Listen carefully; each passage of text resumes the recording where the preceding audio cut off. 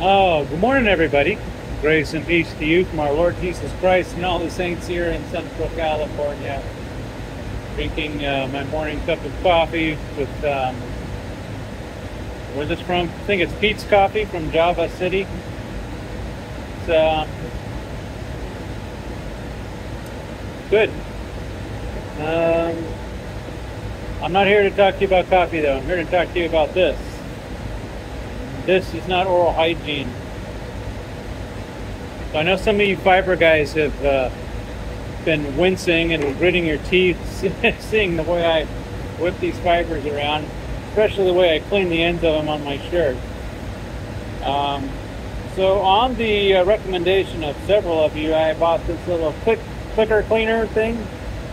I don't know how well they work or if they work, but I figured I'd give it a shot.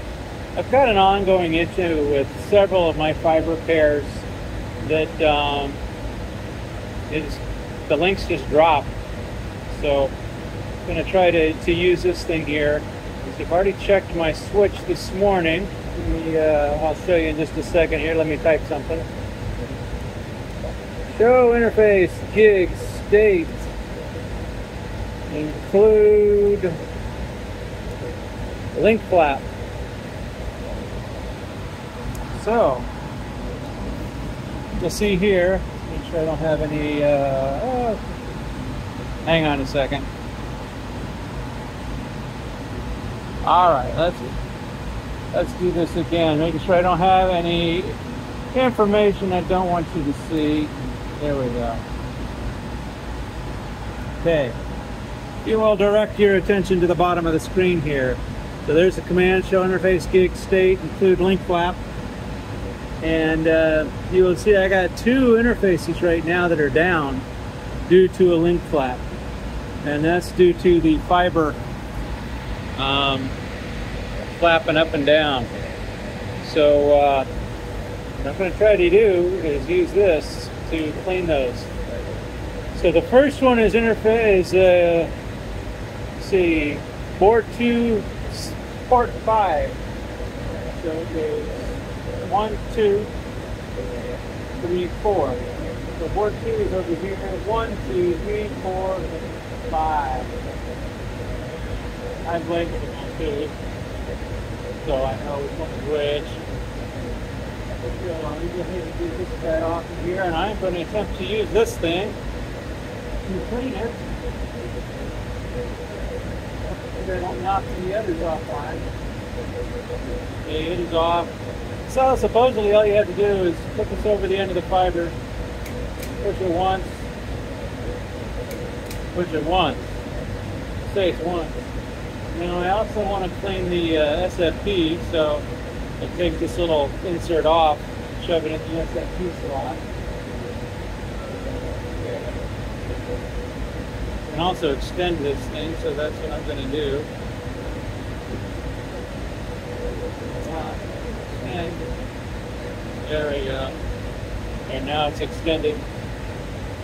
And I'm going to shove this in the end of the SFP.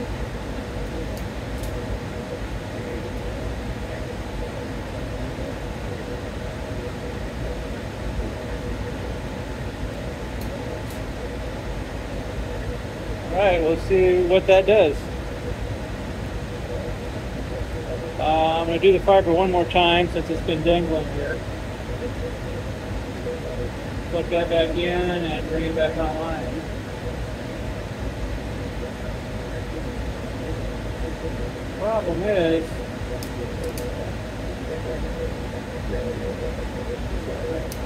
The problem is that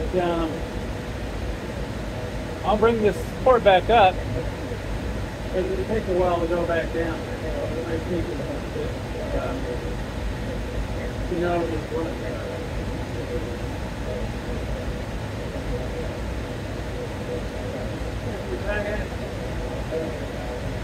have to be gentle. Okay, so once the port's down like that, merely plugging it back in doesn't do the trick. So you actually have to do what we call bouncing the interface, which is do a shut, no shut. So I'm going to go to config T, interface gig 2/5 for port 2, port 5. Shut, no shut.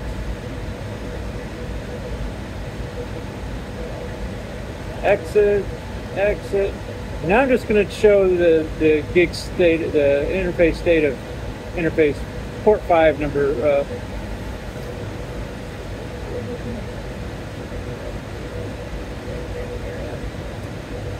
Module 5.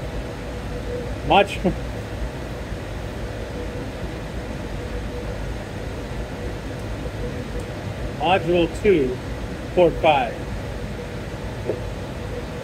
How the heck did this guy get a job? I don't know. God's grace, I guess.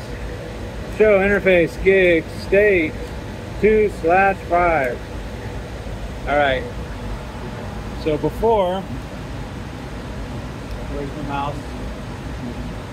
So before we could see 2.5 was up and down due to a link flap. Hopefully you can see that. Now, when I just show the state of port module 2 port 5, it's up. So it's showing it's good. So I'm going to do this to the other interface here, port 4, and we'll do the same thing. We'll bounce the port. Now I'm not going to make you wait while I, do that again. You saw what I did. Pull it off. Clean it with the clicker. Plug it back in. Bounce the interface, and that should bring it back up. It does bring it back up. So now we'll just see how long this lasts. See if it's a dirty fiber on this end. May have to go out to the other end, which is more than likely where the dirty fiber is, because that's out in the closet. It's pretty clean in here, fairly clean, but out in my closets it can get a little dusty. So I don't think there's any quiet place to stand in here. Nope, there's not. But let me get over. That's definitely not. So anyway, let's see. What else we got this week? So this is the end of the week for me. It's Thursday. I work Monday through Thursday, so this is my Friday. The week has been dotted with firewall work, which I admit I am weak on firewalls. But both of them involved VPN tunnels, and which is my weakest part of the firewall. So the first one is we've got a VPN tunnel that we kind of assumed it keeps dropping, and it has been dropping. And I try to go onto my firewall and force it active, it won't come up. And we call the vendor and tell them to investigate. They say there's nothing wrong, but the tunnel magically comes up. Well, what do you know? So it's been happening periodically over the last couple of months. So finally yesterday it happened again. We all got on a call, and we tried to bring the tunnel up by going to it's a website that you can't get to it from the internet. You have to get to it from over a tunnel, because it's an internal company website to them. And we couldn't get there. I said, well, what URL are you using? And we told them what server we were trying to get to. They said, well, what IP address does that resolve to? I told them. And they said, well, no, that's wrong. Okay, well, what IP address should we be going to? They told me, put it in, and got to the website, and the tunnel came up. So they said, well, that DNS record needs to be corrected. I said, okay. So I looked in my DNS server and said, I don't have a record for that. So what's that mean? It means that it's out on the internet. We're getting it from the internet name servers. And the guy asked me, well, who does that? I said, you do, I guess, because I don't control your company's DNS records. So he goes, well, I don't work for them. They just contract with us for networking support. And I said, oh, well, how unfortunate. then maybe you should call your employer and see if they can fix it. So he got another guy on the phone, and he's like, well, you shouldn't be going to that IP address. And I said, well, yeah, that's what we just found out. What should we be going to? And he's looking into it. And apparently what had happened was when they were doing initial spin up of this project and testing, they were pointing the DNS record directly to one of the servers. And what they should have been doing was pointing it directly to the load balancer that has an array of servers behind it. So that's what the problem was. So he corrected the DNS record on the out, so it's now resolving correctly on the internet. I had to stop and restart DNS servers to pull that record back in, and it started resolving correctly here. So that was quote unquote VPN issue number 1. And then VPN issue number 2 yesterday was one I was kind of dreading. A vendor who kind of was dressing me down for making him wait so long to change his tunnel. Basically what was happening is one of our vendors was changing firewalls. And to do that, they brought up another firewall in parallel with another IP address. So they basically wanted to change our VPN peer at their location. And okay, so I emailed them a couple times last week saying, hey, can we set up a call? No response, no response. Finally, at the end of last week, I get a very terse email saying, when am I going to get a response from you guys? You're the second to the last site I have to migrate. And I very politely reminded him, well, I did send you 2 emails.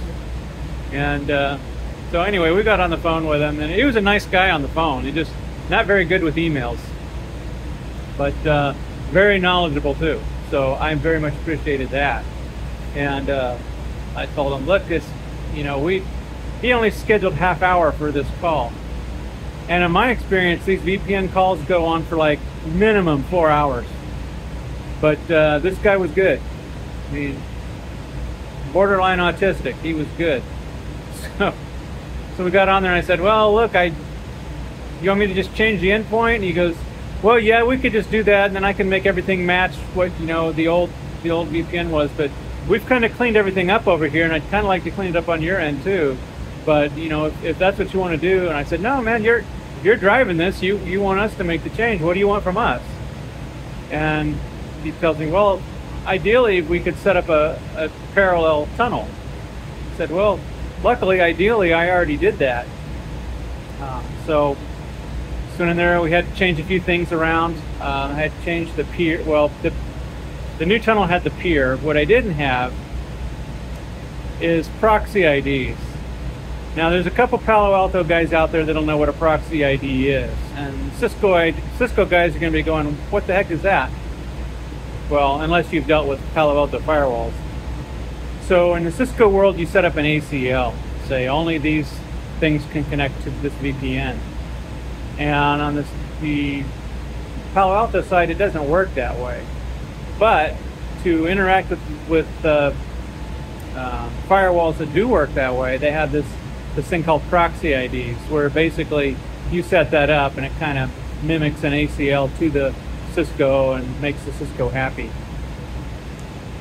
So we had to set up the proxy IDs. We got that all set up. And I'm sorry I can't show you guys this, but yeah, firewall. So you just have to rely on my poor description skills. So we got that all set up, and one nice thing about doing it this way is I got to add routes rather than changing all the existing routes that we had going to that tunnel, and that worked out really well. I got it all set up, and he said, well, you know what, I got to go to another meeting. Just let me know when you finish your side setup, and then I'll swap everything over from my end. Okay, cool. And we went through all my setups, and he verified everything looked good for what he had. And so basically, I just added these new routes and IP addresses to the existing security policies, and that worked like a champ. So as soon as I sent him the email, I said, okay, it's swapped over. I mean, within 5 minutes, he emailed back and said, okay, I moved everything over, it looks good. No way. It can't be that easy. I'm still waiting for the other shoe to drop though. I'm on call this week and I didn't get any calls last night about it. So we'll have to do some cleanup on that, is go and take out his the old networks that he's no longer using, that we're no longer going to. So that'll be good. Get that all cleaned up. So that was pretty much the bulk of the day yesterday, and a bunch of meetings. So, and then coming up we have something I'm moderately concerned with, not really, but it's usually not a big deal, is upgrading the OS on the firewall. We have 4 physical firewalls, 1 active standby for the internet, 1 active standby for it's what we call it an east-west firewall. It's we have several different VRFs, virtual routers within our core, and this firewall does the routing between those VRFs. The core doesn't route between the VRFs itself; it sends it out to the firewall. So yeah, those two firewalls, and each of them have an active standby, work in a pair. And then there's a panorama appliance that controls it all and does all the configuration. So that's the thing we got to do. Probably not next week, because next week is Labor Day holiday here in the US. So Monday is a day off for me. And then I'm taking my wife on a much needed vacation next week. So, and then, so yeah, probably in a week, or probably in 2 to 3 weeks, we'll do that upgrade. So upgrade panorama, upgrade firewall number 1, firewall number 2, firewall number 3, firewall number 4. Yeah, so that's what's coming up. And then after that, the only other big thing going is a wireless project. We're still trying to get good quotes to get a wireless survey. And once the survey's done, they're going to come back with a, here's where we think your APs should be. And then over the next 2 or 3 months, we'll be moving those APs over, have the vendor come back in, recertify everything, and then that's going to be my last big project for a while. So there you go. That's all we got for this week. If you like what you saw, click the subscribe button, click the notification bell. If you so desire, thumbs up, thumbs down. Keep those great comments coming. I mean, you guys giving me ideas. I can't even remember what the one was, but one of you guys had a really good comment, and it made me think, and it made me change something I did. And I'm going to have to go back and look at my notes and see what that was. But standing here in the data center, I can't think of what it is. And so, okay, I'm going to go back over and clean that other fiber pair, and make sure no other, me bumbling around in there hasn't dropped any other connections. So, as always, guys, keep those great comments coming, keep those prayer requests coming, and remember, soli Deo Gloria. To God alone be the glory. God bless. See you guys all next week. Bye.